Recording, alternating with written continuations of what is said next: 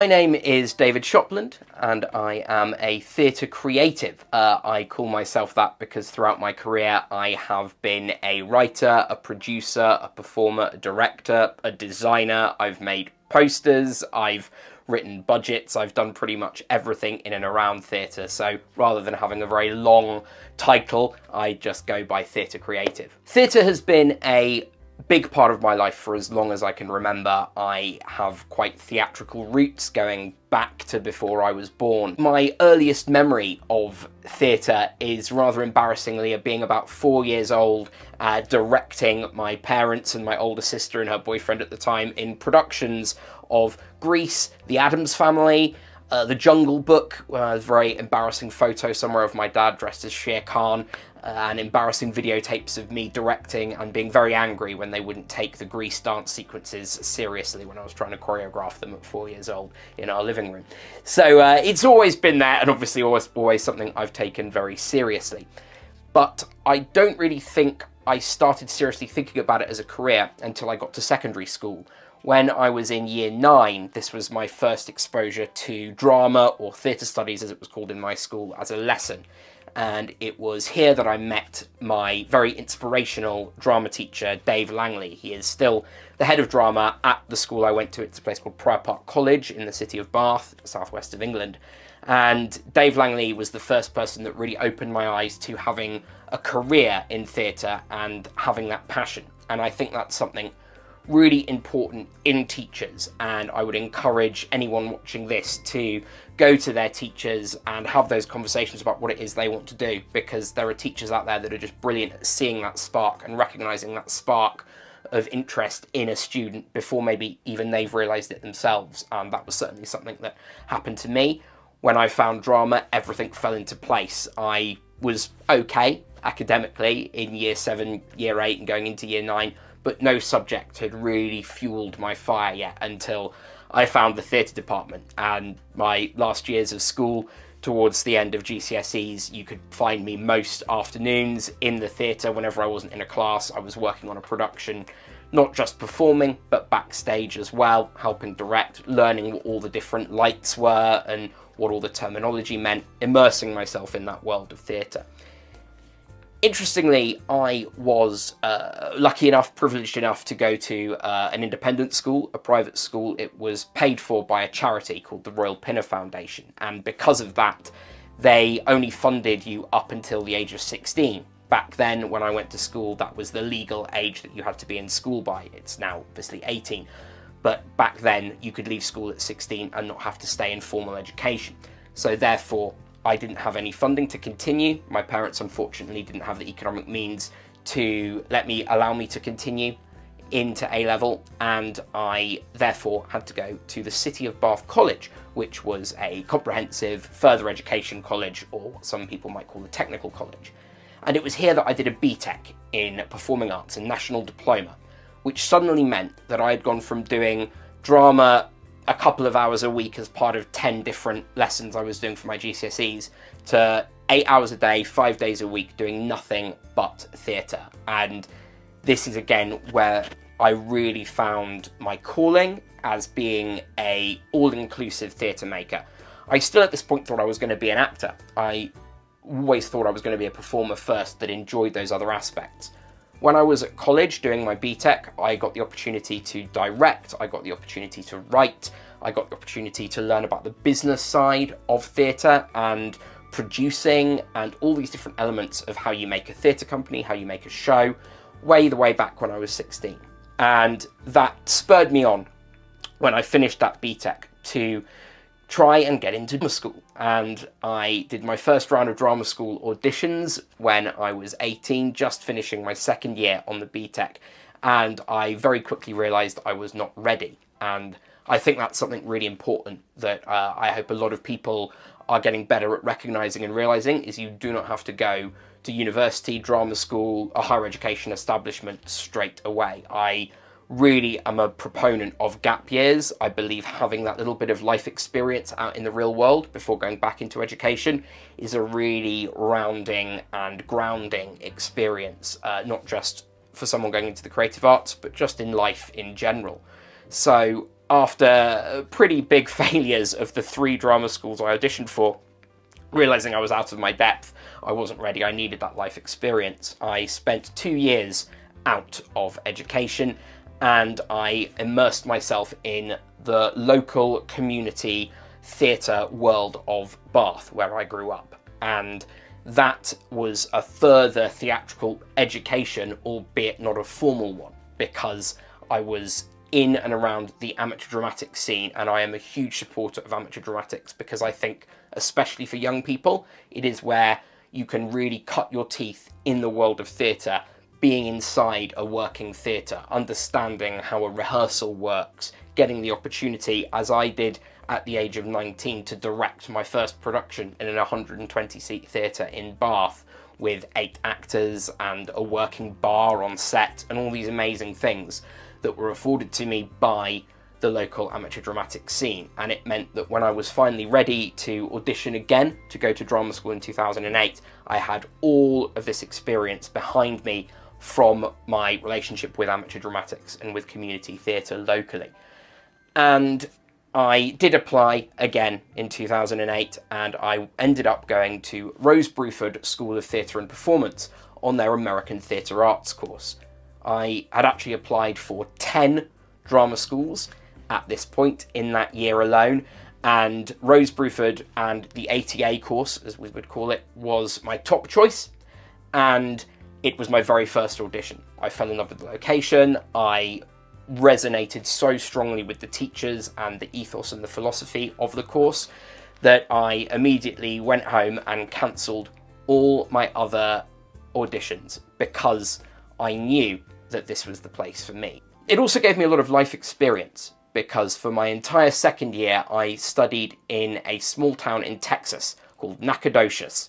It was a town of 30,000 people, and it was one of the best experiences of my life because it was like spending a year on another planet. The frames of references culturally, historically, creatively are so different to how I'd grown up in the UK. It opened my eyes so much and opened my mind to lots of different ways of working, and it expanded my friendships, people I've met there who are now friends for life across the other side of the pond, which has been a really lovely experience. And I would really recommend, even if it's not part of a degree that you might do, find some time to travel, because travel will inform your art. Being made aware and working with different cultures will inform your art and inform your theatrical creative practice almost more than anything else can do.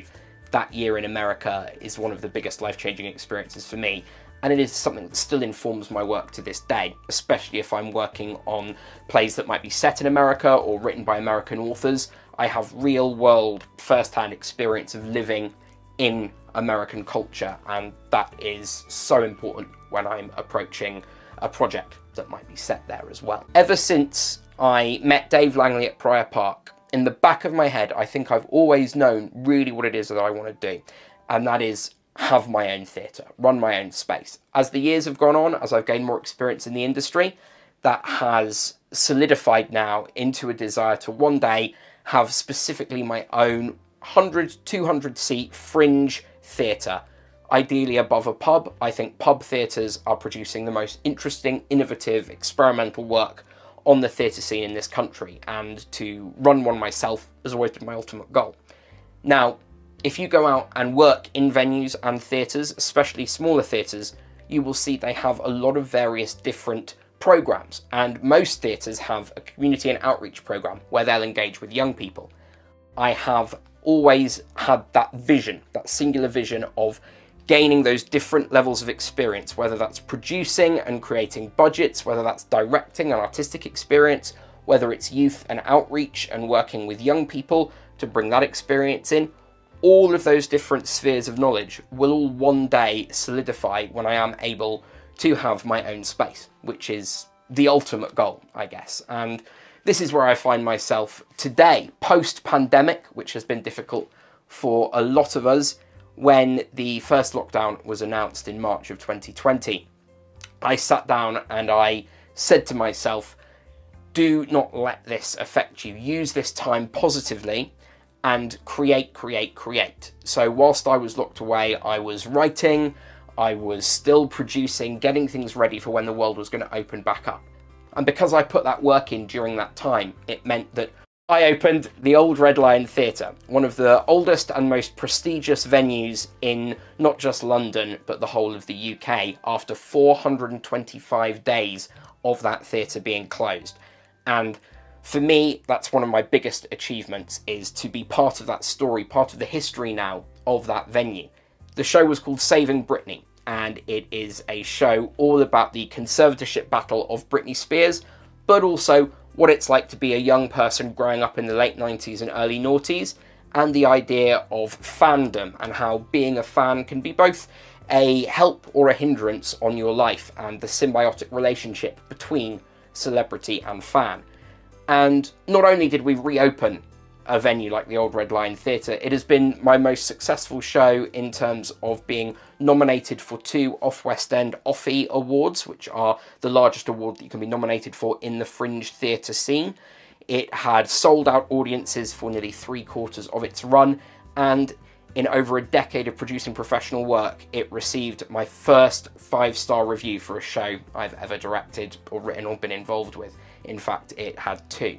So having that pandemic, as difficult as it's been on so many of us, gave me the opportunity to reset, to focus, to drive myself into Saving Britney, and the fruits of that labour really paid off. And now I'm just excited to see where the show's going to go next and where my career is going to go next. I think you need tenacity to be able to hold on in an industry that's incredibly tough and competitive, and I also think you need kindness so that we can make this industry a fairer, more inclusive and more equitable space. I believe you should go and work in your local community theatre, your amateur dramatic society, embed yourself in the local grassroots theatre happening in your area before you head off into the world of training and professional theatre. So I believe if you are out there looking at A-levels, you want to look at drama, you want to look at theatre studies, obviously English, but also things like business studies to help you producing, maths to help create budgets, and also do look at doing a BTEC in performing arts if you really are all consumed by theatre and that's all you want to do. Go and do a national diploma in that subject. So the income question is very wide-ranging and it can be very broad. When you're first starting out, you'll be doing a lot of profit share shows, which are useful as new creatives, as long as you make sure that everything is absolutely open book and everyone, regardless if you're the maker, the producer, the performer, anyone involved, are all getting a fair and equal share of the profits. Or you'll be paid an equity minimum rate, which varies, and you can check out all those rates on Equity's website.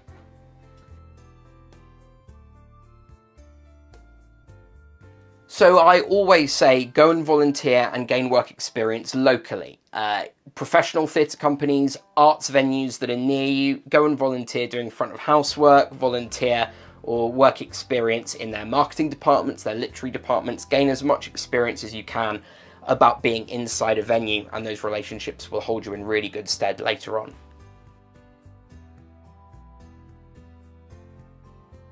So the long-term career prospects in this industry, especially with directing, writing, producing, are pretty good in terms of you often hit your stride in those industries quite later on in life. For example, Rufus Norris of the National Theatre didn't make anywhere over £10,000 a year from directing until he was in his 40s. So you're hitting that stride later on, so you've got plenty of time, which I find quite relaxing and quite freeing.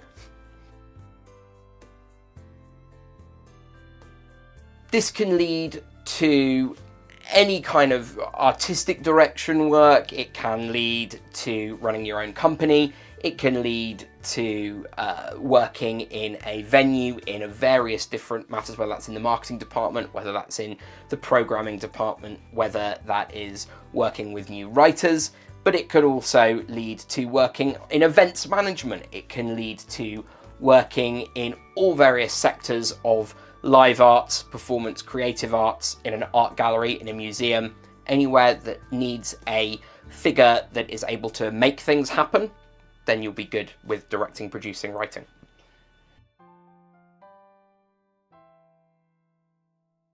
This career offers a certain amount of freedom in terms of a lot of jobs will be flexible and you'll be able to do other things around it, certainly starting out. In terms of your whole life, it is not particularly freeing because you will be all consumed by theatre. If you're anything like me and the people that go into this industry, it is because you love it more than anything else. So don't expect to spend much time not thinking about theatre if you're in this industry.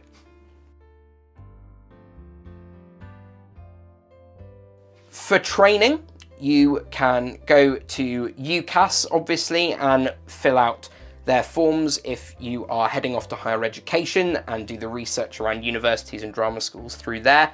Also check out federationofdramaschools.co.uk, and if you have any socioeconomic barriers to auditioning for drama schools and the expense of that, check out a great charity called www.opendoor.org.uk, which have been designed to help break down those barriers when applying to drama schools. For directing, check out the Young Vic Genesis Directors Network at directorsprogram.youngvic.org and the JMK Trust at www.jmktrust.org. They both provide awards, guidance and development opportunities. For producing, have a look at Stage 1, which is at stage1.uk.com, which help place young producers with bigger commercial companies. And for more research and reading around what it means to be a producer, go to www.producerbook.co.uk, which is the companion website of a great book that was released 10 years ago by James Seabright called So You Want to Be a Theatre Producer, that will tell you everything you need to know about producing for the stage. And finally, for writing, if you are looking for writing opportunities, where those are all collated best is at londonplaywrightsblog.com. Not just London, but opportunities from all over the world are collated on there every single day, so do check that out.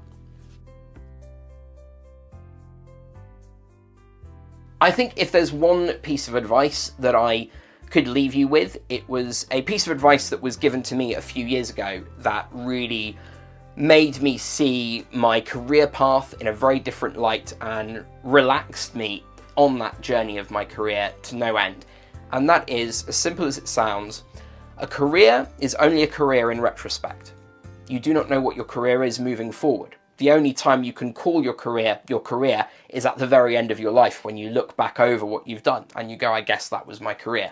But you can't guess what your career is going to be. You just take an opportunity and that leads to another opportunity.